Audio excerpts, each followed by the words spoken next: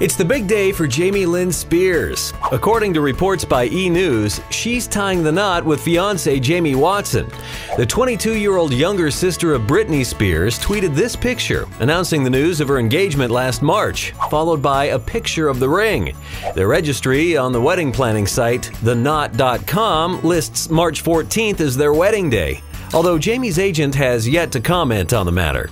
E! News reported that the couple obtained a marriage license on March 5th in Louisiana, so that means they have 30 days from that date to say their I do's.